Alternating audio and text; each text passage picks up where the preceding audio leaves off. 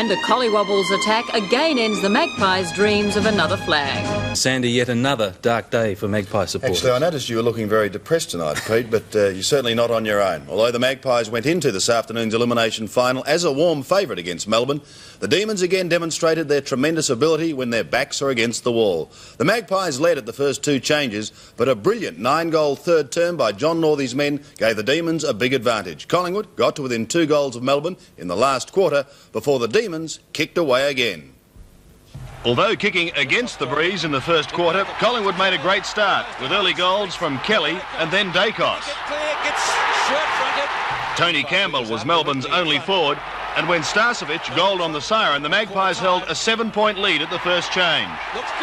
But Melbourne looked a different side in the second quarter, and when Wilson goaled on the run, they led by 4 points.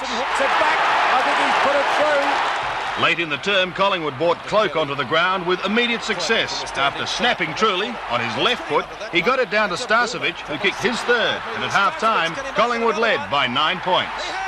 In the third quarter, the lights were turned on at the park, and so was Melbourne.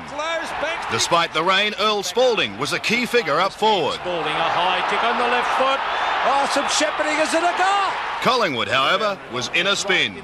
And when skipper Greg Healy combined with Yates to goal, Melbourne had stretched their lead to 17 points.